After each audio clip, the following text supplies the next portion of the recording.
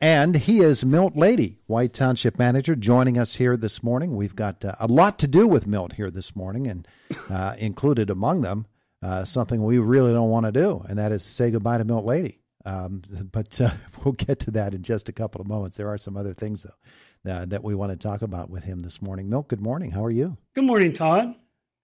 I'm doing fine, thank you. Well, that's good to know. It's good to know. As I just Tis the season. For what?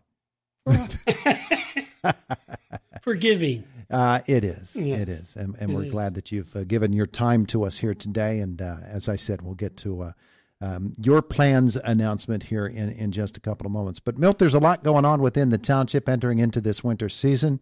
I've had to endure some weather situations and have done so greatly. I mean, no problems, right? Yeah. The winter weather hasn't arrived quite yet. So we're saving salt, we're saving gas, saving overtime. So that's a good thing for the township pocketbook. But certainly the windstorms we've had recently have brought some cleanup work out on the roads and streets. But otherwise, the road guys are getting prepared for the winter that's coming and doing maintenance on equipment. And the guys that look underneath the roads, well, they get a little bit of extra time to check out that situation, don't they? Yeah. The weather's been great there. They've been inspecting manholes, doing camera work.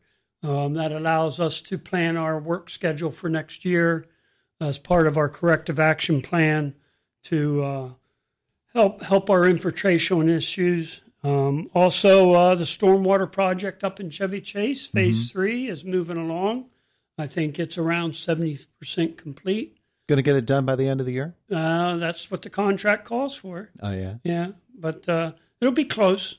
But they're working pretty hard right now. That's the one where they're putting the pipe inside the pipe, right? No. This is a complete replacement of the pipes and new inlet basins. There's another project where we are doing cured in place PVC piping. They've had trouble getting the material, but they were to mobilize today, and they should be starting in a day or two. We were hoping to have that done 2 months ago, but as everybody knows, the material supply issues delayed their starting that project. Yeah. That's you're not the only one. Everybody's in the same boat. Yeah. Yeah, it really is. It's something else that we. As I talked to that expert yesterday from Pittsburgh, he said, they did not predict this. He was the supply side government guy, and he said nobody was able to predict this was coming, which is kind of scary. It is. Yeah. It always seems like there's something up there raring to bite us. Yeah. So those are some things that you're able to do out and about that maybe the weather has allowed you to do it at least a little bit more easily or handily. Meanwhile, indoors at the White Township Recreation Complex at the S&T Bank Arena, things are going on well there, too. Yeah, it's a busy time of the season. Everybody's playing hockey, skating, using the turf arena. We got a Skate with Santa coming up this weekend for families. On Saturday, it's 2 to 4, and Sunday's 1 to 3. You can meet and greet the red jolly guy. He is a big Santa, let me tell you. And he can skate. He's a skater, huh? He is a skater. So one would think you live in the North Pole, you'd have to be a skater. Yeah, you'd think. A lot of shoveling the snow off. He's got elves to do that. That's right. Good point. So the elves clear off the ice, and then he goes out for a skate. And so he's going to be here, 2 to 4, both Saturday and Sunday? Saturday 2 to 4, Sunday 1 to 3. Sunday 1 to 3. Yeah. So bring the kids out. Yeah. It's a jolly good time. You raise a point there that maybe as many people as should be aware of this are not, but skating is a great activity. It's a family activity. And you can do it right here in Indiana County, and it's a top-notch facility. It is. You can have a great family outing. It's not cost prohibitive. You can do it for a lifetime. It's a great activity to get involved with your kids. Now, if people are wondering about the schedule of when skating will be offered, what's the best way for them to find that information out? The website, the whitetownship.org/rec. Website is very good. They keep that up to date. There's schedules on there and news. I think most people, though, their Facebook page is probably the best opportunity to get and see what activities are going on. Yeah. You can also get on their email list if you ask to be put on that. Yeah. And they put out at least once a week activities going on. Inside the S&T Bank Arena, ice skating is not the only thing that you can do. Correct? Oh, no. Turf side, they just put up new batting cages. One is for baseball, and the other one I'm not sure is up and running yet, but is also for softball. Yeah. So they got turf. You can play tennis. You can do birthday parties out there, play football or soccer. So, lots of things besides just ice skating. Yeah.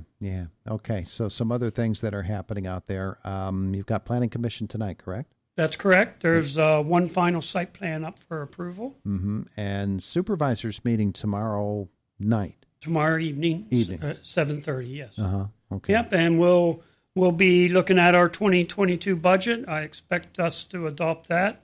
Again, as we're proud to say, no property tax or fee increases this year. Our total expenses are projected to be about $10,250,000. Going to look at a couple of ordinances too? Yes, several ordinances. We are. That's a requirement as part of government to obtain a loan from S&T Bank for our sewer extension project out on Airport Road. Okay. Yep. Okay. Anything else going to be happening that you're aware of? I don't think so. Okay. No. All right. Terrific. So all of that is going on, and now we got to talk about something that I didn't want to talk about today, and that is you're going to say goodbye. You're retiring, huh? I am. This is my last radio interview with you. I hope my predecessor will continue the tradition that we've had for several years. But I do turn 65, so I'm anxious to take retirement and move on to my next stage of life. Yeah. Has the successor been named yet?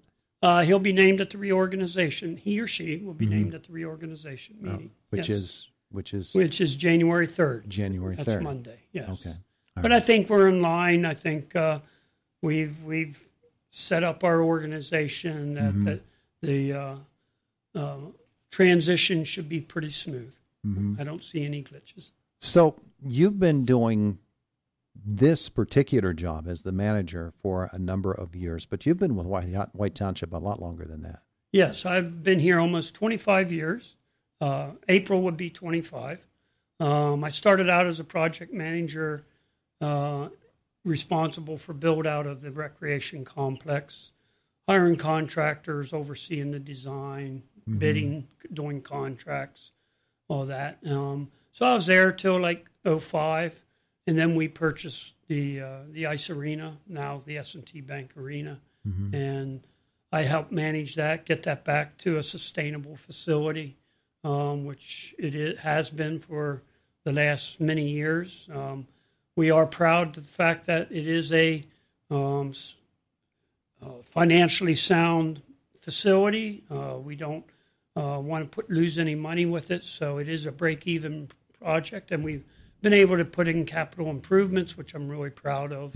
The fact that we've upgraded that facility substantially with new concrete floor, new refrigeration, energy efficiency, and all that. So before you worked for White Township, you had a pretty long career in the power industry, didn't you? I did. I started out with Babcock & Wilcox as a draftsman, really. Went to night school, got my engineering degree, and started traveling, starting up power plants and paper mills throughout the East Coast. And then I moved up here to this area, bought my first house here, and started working at the Homer City Power Plant. Yeah. And worked there for almost 12 years.